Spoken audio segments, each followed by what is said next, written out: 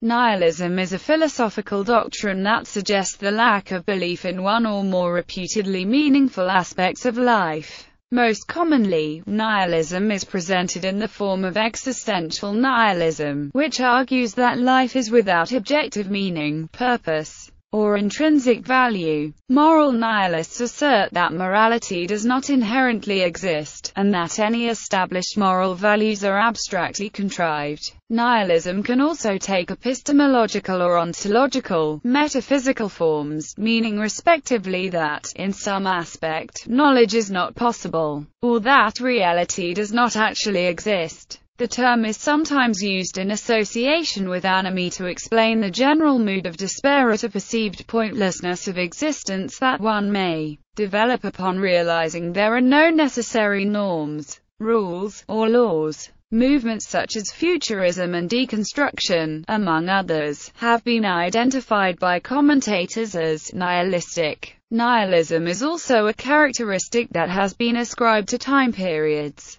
For example, Jean Baudrillard and others have called postmodernity a nihilistic epoch, and some Christian theologians and figures of religious authority have asserted that postmodernity and many aspects of modernity represent a rejection of theism, and that such rejection of their theistic doctrine entails nihilism. Forms of nihilism. Nihilism has many definitions, and thus can describe philosophical positions that are arguably independent. Metaphysical nihilism. Metaphysical nihilism is the philosophical theory that concrete objects and physical constructs might not exist in the possible world, or that even if there exist possible worlds that contain some concrete objects, there is at least one that contains only abstract objects. An extreme form of metaphysical nihilism is commonly defined as the belief that nothing exists as a correspondent component of the self-efficient world. The American Heritage Medical Dictionary defines one form of nihilism as an extreme form of skepticism that denies all existence. A similar position can be found in solipsism. However, the solipsist affirms whereas the nihilist would deny the self.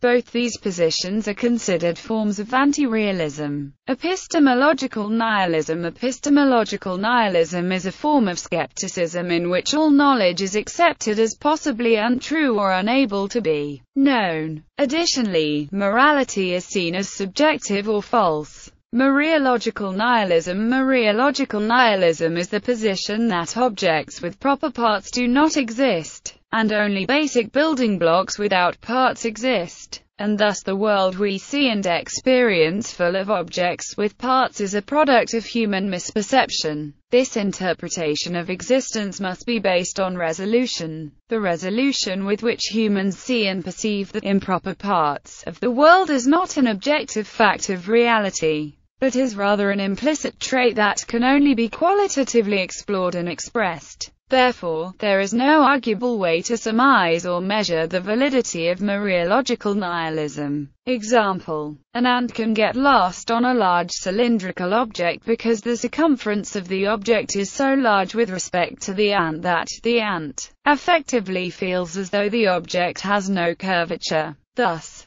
the resolution with which the ant views the world it exists within is a very important determining factor in how the ant experiences this within the world feeling. Existential nihilism. Existential nihilism is the belief that life has no intrinsic meaning or value with respect to the universe. Existential nihilism posits that a single human or even the entire human species is insignificant, without purpose and unlikely to change in the totality of existence. The meaninglessness of life is largely explored in the philosophical school of existentialism. Moral nihilism. Moral nihilism, also known as ethical nihilism, is the meta-ethical view that morality does not exist as something inherent to objective reality, therefore no action is necessarily preferable to any other. For example, a moral nihilist would say that killing someone, for whatever reason, is not inherently right or wrong.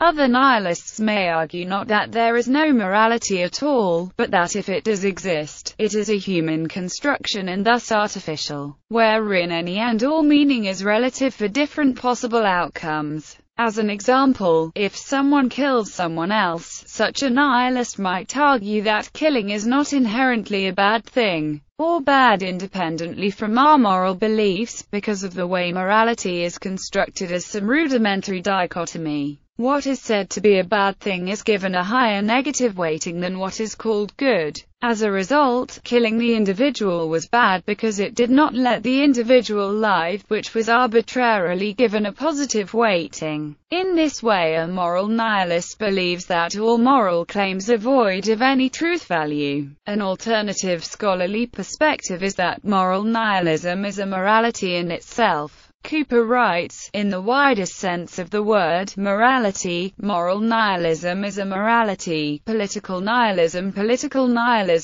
a branch of nihilism, follows the characteristic nihilist's rejection of non-rationalized or non-proven assertions, in this case the necessity of the most fundamental social and political structures, such as government, family, and law. An influential analysis of political nihilism is presented by Leo Strauss. Russian nihilist movement. The Russian nihilist movement was a Russian trend in the 1860s that rejected all authority. Their name derives from the Latin nihil, meaning nothing. After the assassination of Tsar Alexander II in 1881, the nihilists gained a reputation throughout Europe as proponents of the use of violence for political change. The nihilists expressed anger at what they described as the abusive nature of the Eastern Orthodox Church and of the Tsarist monarchy, and at the domination of the Russian economy by the aristocracy. Although the term nihilist was first popularized by the German theologian Friedrich Heinrich Jacobi, its widespread usage began with the 1862 novel Fathers and Sons by the Russian author Ivan Turgenev.